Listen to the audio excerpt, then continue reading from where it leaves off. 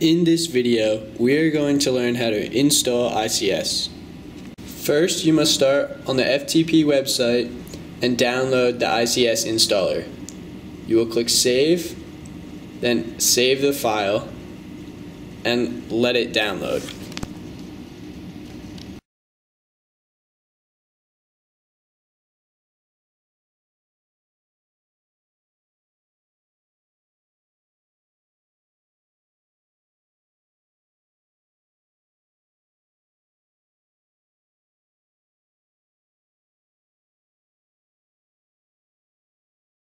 Once the program has downloaded, a new window will pop up and you will select Run, then Run again, and then go through the installation wizard.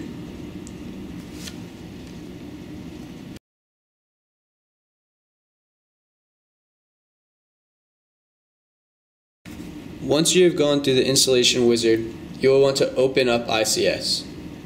The first time opening, it will have to load. It will then ask you for a license file, which you need to locate and open up.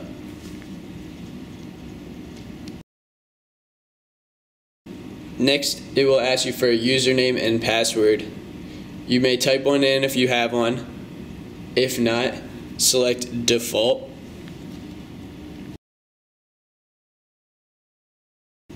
And let ICS load. Once you select the adapter, you will select OK, and you are now connected to ICS.